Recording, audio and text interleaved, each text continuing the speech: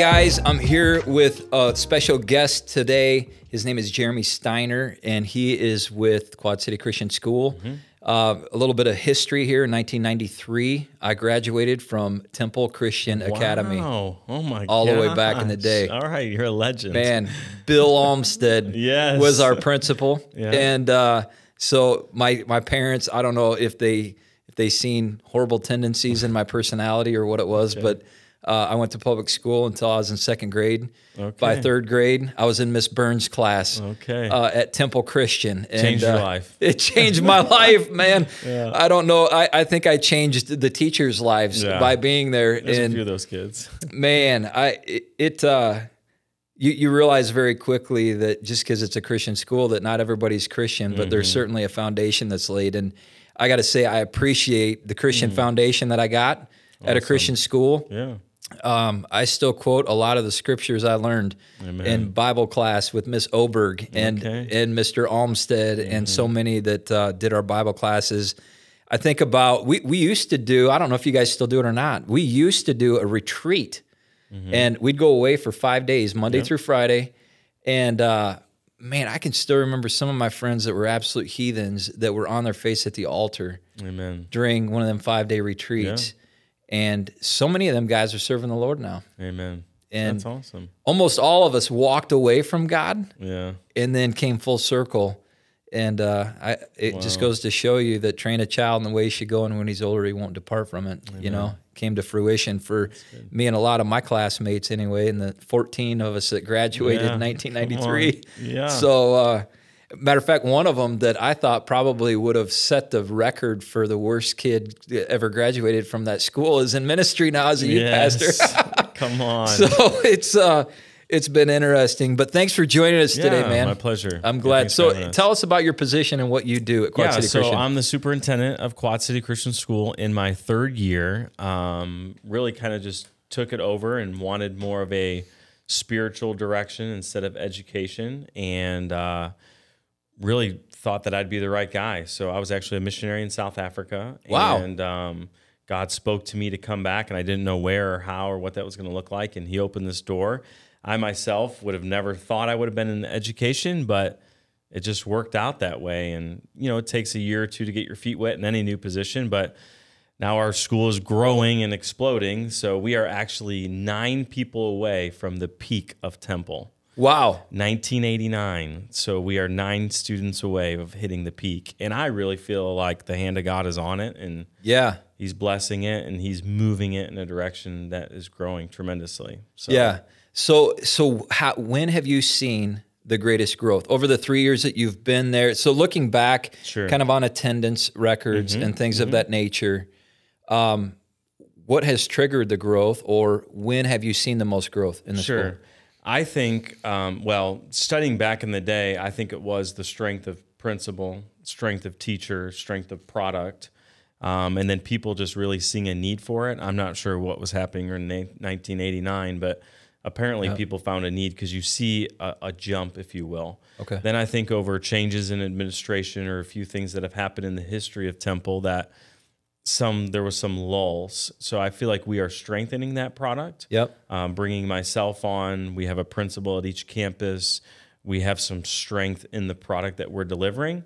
But then, like I'm sure we're going to talk about, the public school, the state of Illinois has kind of helped bring people to our school, that people now need a Christian school. Some desired it, and it's always been something they've wanted. Now it's become a need. I either have this option or have this option, and so they've decided that I'm going to send them. So we've seen the most growth between the last 2 years. And I do think that there was some stability. I think even when I was brought on, it was kind of, we hit a strong plateau. Like, is this thing going to sink? Are we done with Christian education in the Quad Cities for Quad City Christian School? Or is, God going to step in and intervene? So at that point, I was like, I'm on fire. I'm passionate. We got this. We're raising up world changers. And I just got fired up about it. And you just saw a tick. And a lot of it was you changed the vibe in the community.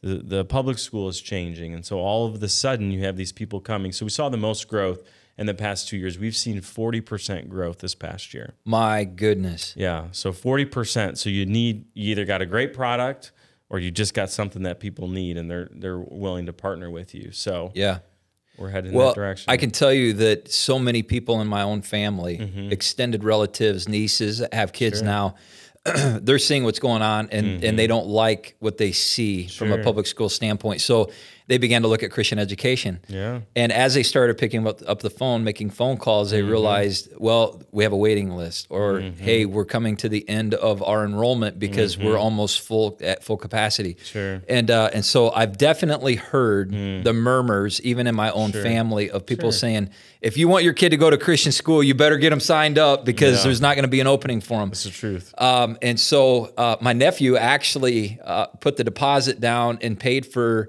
his kids to go to public or to Christian school, but then sent them to public school for the first week until he realized, yep, it's as bad as I thought it would be, or the things that he wasn't standing for, they were enforcing. Yeah. And so that's when they made the decision, okay, well, we're going to go ahead and send him, because the private school started a week or so later than the public school did. So he had a little bit of leeway there. But yeah, I've definitely seen a spike even in our own church between homeschool and Christian school. And I know we have a lot of students in your school. Yeah, and over the years, there's been a number of students and families that have been involved at Quad City Christian. And so it's been something that that has been no stranger to our congregation for sure. But so I appreciate you coming on and speaking to the issues and things of that nature.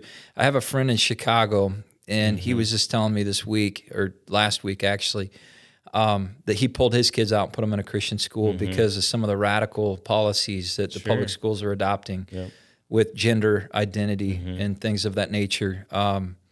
You know, that I think that is one of the deal breakers for a lot of parents. And when the public school tries to take the power out of the parents' hands to determine how their kid is going to be counseled, that's sometimes a straw that breaks the camel's back, and that's what it was for them.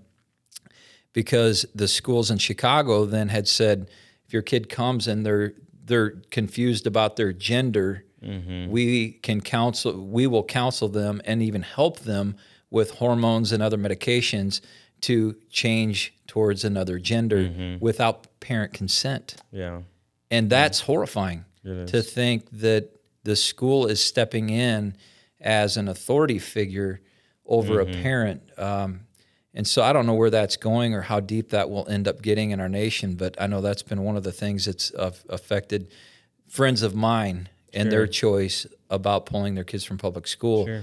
I certainly never want to discount the fact that we have public school teachers, principals, superintendents that are godly people, and they're really, I think they're in their positions almost in a missional mentality. Like, hey, I'm here to be a light. Whether I can communicate Christ, I can be Christ. And they take that role very seriously, and I certainly never want to discount that mission that God's laid on their hearts. But I think there's a point for all parents where you ask the question, is my kid strong enough personality-wise to take a stand and to maintain some moral ground in the environment that's being presented to them? And so how much of that have you guys seen, and what have you guys seen in your own schools as far as, is it mostly Christian families coming in? Are there also secular families coming in? So my approach is evangelistic. So you have many Christian schools that are covenant schools, or they're going to build a partnership with the family, meaning that one family member, mom or dad, is a believer, does go to church, and they build a covenant with family in school. I feel more evangelical. I feel like that's what the Bible is, not discounting them, but I feel like that's my DNA. So we welcome all people from all different backgrounds, Christian or not. You know, 3 things that I pride ourselves on is safe environment, spiritual growth, and strong academics. So the safe environment is key in a time like this, because whether you're a strong believer or not, if the school is persuading your child to make decisions that are outside of your control, you feel like you're not being parent. You're being stripped of those things that God has called you to do to raise up your child in the ways of the Lord. So, for instance, we had several students come, and one of the students that came this year was being persuaded at their school, and they now are offering clubs for you to question your identity, question your gender, and they're helping you discover that. So they were lured away to try something new during school hours. And she was just like, I can't do this to my child. I need my child to be able to ask me those questions and ask me how we can walk through that emotionally, physically, or whatever might come from it. So they simply chose our school because they thought that we would be a safe environment and would include the parents in that conversation. So we do have people from different walks of life that are coming, and some may be Christian or I believe in the Bible, but I don't really go to church, but I just know that this is a better environment than what my child is experiencing in the public school. So you're seeing a good chunk of those, and then you're finally seeing some of those Christians who have put their hope and belief that they could be missional in where they're at. And I'm not saying you can't, but that was their hope. But then at the end of the day, their kids are being persuaded. Yeah. So when you're with someone's kid 40 hours a week, you have the opportunity to persuade them. And let's just be honest, if life gets busy and your kids go to school and they come home and you have sport and you have this and you have that, and you don't have those 5 to 30 minutes to interact with your child, you don't know what's been downloaded for 8 hours. And then you're finding things almost too late. Yeah. Like, oh my gosh, this is happening to my child. And now they're questioning, like we talked about earlier, questioning the Bible. They're questioning different things about their physique and what their friends are saying. And you're like, oh, no, hold on. That's what I'm here for. That's what I'm here for. But they're being indoctrinated in a different direction. Yeah, that's a scary thing. And we're seeing it more and more in our nation. And man, it's horrifying. Now, not only from just the moral aspect of things at your school, but how does the academic side of your school compare to public education? Because I think that in some public school sectors, we've leaned so far towards an agenda to indoctrinate in some ways that we've backed away from giving them the solid education they need to be successful. Yeah.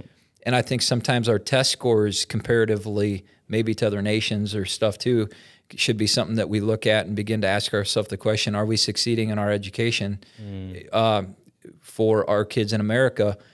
I'm certainly not an educator. Sure. I've been involved in school life, and I've been involved with students for 23 years and involved in the hallways of schools. But that seems like something that is slipping. And how does your school academically compare to a public school academically? Sure. And what they're learning? Yeah, and the environment, I think, comes back to what you kind of hit on was the curriculum and what are you teaching. And I think that you can get similar results academically, but still teach from a biblical curriculum. So we start at the young age of pre-K, and we start going through a Christian curriculum. There's lots of publishers out there. We've chosen 2 publishers that we kind of flip back and forth with a few different subjects, but that really is the backbone all the way up until almost 9th grade, a little bit in 8th grade. Then you'll see some of those shifts when you're coming to math or different classes where you can get stronger academics that doesn't necessarily need to be from a Christian worldview. Now, the sciences, we stick to, Christian publishers and curriculum in order to make sure that they are lining up with the Bible.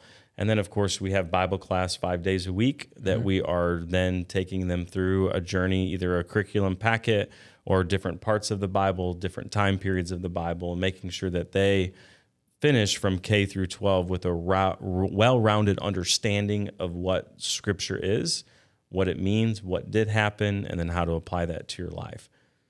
That's interesting. That's incredible. Now, test score wise, do you guys do any kind of like public testing that is state certified? Sure. Things? Yeah, there's a lot of philosophies now of what is right and what isn't right. Yep. So I'm actually being mentored by a large school in Florida right now, and we are actually changing that in the middle of it. we did Iowa test scores, and we thought that, hey, we should do this because that is state recognized, that is across the board. You have many states that participate in that. But what we were finding out is our curriculum is now beginning to shift from what you're being tested on. So now, in order to get your test results up, what we've seen other schools do is now they're teaching towards the test, if that makes sense. Because you need the test score to get more funding. So let's teach towards the test, strengthen the test results, and let's only measure people that are above the line, and those that are below, we're not going to measure them as much. So we did that for a couple years, taking that test. And I would say we were average, maybe even a little bit below average. And I don't know that I can pinpoint the why behind that, but I don't think that it's beneficial to our students. Again, you can go to a community college, a 4-year college, and if your test scores are ever so slightly here or there, that isn't necessarily going to determine how well you're going to succeed, in my opinion, depending on what university you choose. So we took that out, and now we're more investigating. It's similar to a MAP testing, which a lot of parents hate, but what ours is more of a measurement system in different periods. So you're only going to measure your math and your English at a very young age, from K through, say, 4th grade, and you're going to measure that twice. You're going to measure it at the beginning of the year, September, October, then you're going to measure it second semester, February, March at the beginning, and then you're going to do a cumulative test to see where they overall test at the end. And we're now in the process of partnering with an organization to help us do that testing. And then what we've decided in high school is you do this standardized testing, which I'm not against, but really high school, how is that going to prepare you for college? So I test well. All right. So what university do you choose?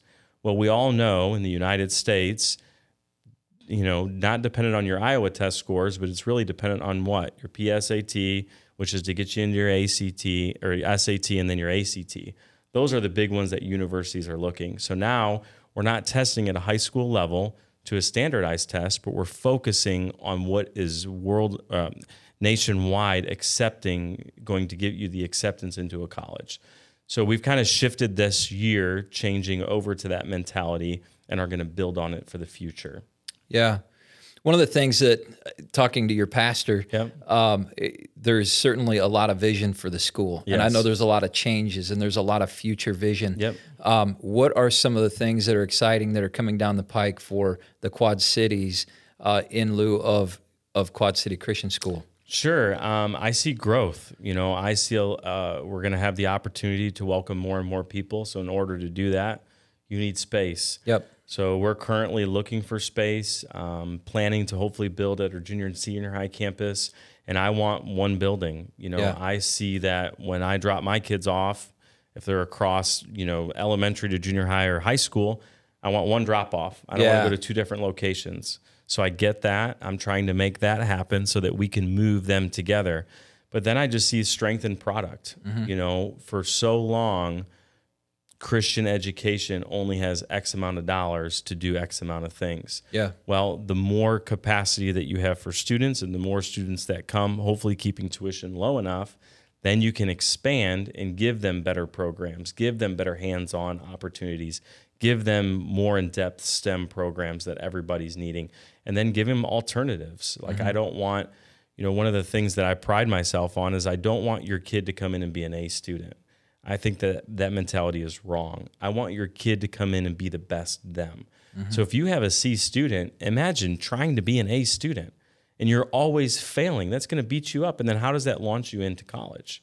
Or what if we take the C student and we say, you know what, we see you're on average are a C student. How can we get you to be a B student?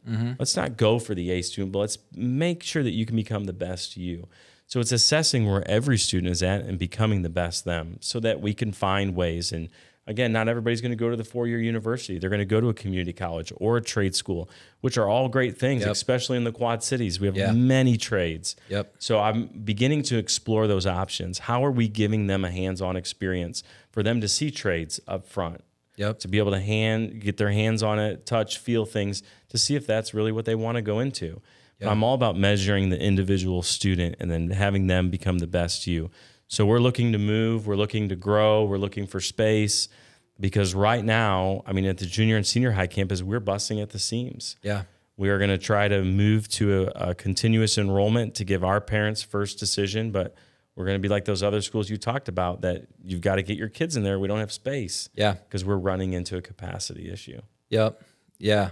Well, and that's exciting. It's always exciting to be at full capacity, looking at how do we fix it versus, wow, we got plenty of room here. Yeah. Because plenty of room means that now you don't have the funds that you need to provide the type of school experience that parents are looking for too. So I think it's exciting because Quad City Christian or Temple Christian back in the day was probably always kind of one of the more successful schools or higher attended schools. So it was one of the larger Christian schools in the area.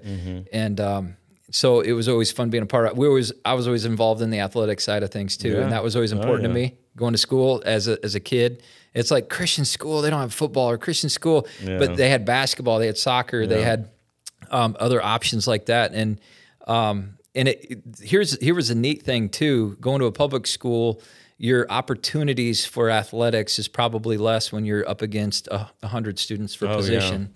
And a Christian school, really good. Yeah, you got to be really good. I coached basketball in the second largest school in Michigan. Okay. And so I coached freshman basketball. We had 900 freshmen. Oh my gosh. And we had about 150 try out for basketball. Wow. How do you do that? Yeah. You narrow that down. So we had two teams. We had an A team and we had a B team. Sure. And we had about 20 kids, 18 kids on a team. And it was very difficult to make the team. And that was one of the nice things about Christian education as well. If your students are involved or interested in sports, but maybe they haven't played ASU and travel ball and did all these camps and they're not in the top 5% in the Quad Cities, they still have an opportunity to play and be a part of it. And athletics, I think, does a lot to help develop us and create disciplines in our life that can make us better business owners and investors and employees and employers in the future. So I love that aspect of the Christian school too. And so, man, I appreciate what you guys are doing right here in the Quad Cities. And I love the fact that it's right here in our own backyard. That's right. And that we have a phenomenal school and, that is doing as well or better than a lot of our public schools, even in some ways. I definitely love the Christian values that you guys have stuck to. And I think that's what a lot of parents are really interested in nowadays.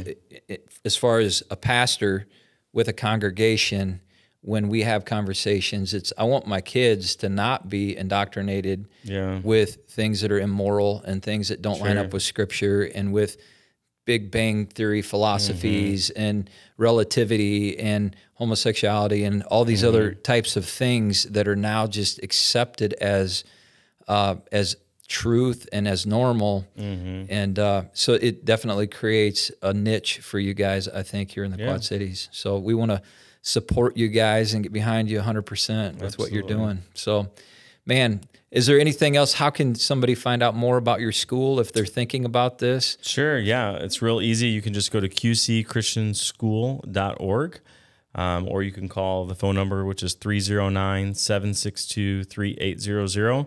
We always say first step is to set up and get a tour. I want you to see the product, for you to go in the classroom to experience it. You can even pull your child and they could do a shadow day. Come and see what we have to offer. Make sure it's in line with what you're thinking it is. And then after that, we start next steps. So we actually are ramping up and ready for admissions, and that's really around the January, February, March where we start enrolling for next year. That's awesome. Awesome. Well, man, thank you for your time. Absolutely. And for casting some vision for what's going on at Quad City Christian. Amen. So thank you for the opportunity. If you're interested in a Christian school, it's a great one. I'm alumni myself. So connect with Jeremy and the school there. The website and phone number at the bottom of the page. Thanks for joining us today for Pastor's Point. God bless you. Have a great day.